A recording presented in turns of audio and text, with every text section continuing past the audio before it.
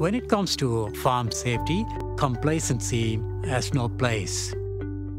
My name is Chris. I'm an inspector with WorkSafe Victoria. Most of the farms that we visit are mainly family-owned. In other industries, there's somebody supervising you all the time. But here, the farmer often has to work alone with sometimes limited implements and sometimes not well-maintained implements. When I walk into a workplace, often I form within myself certain things to look out for. For example, sometimes you find things scattered all over the place, and then that causes slips, trips, and falls.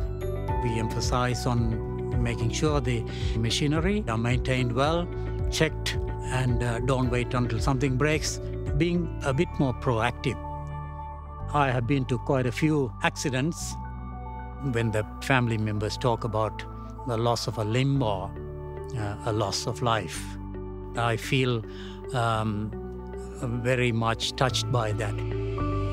When you achieve your goal to ensure a workplace is safe, that gives you a lot of satisfaction.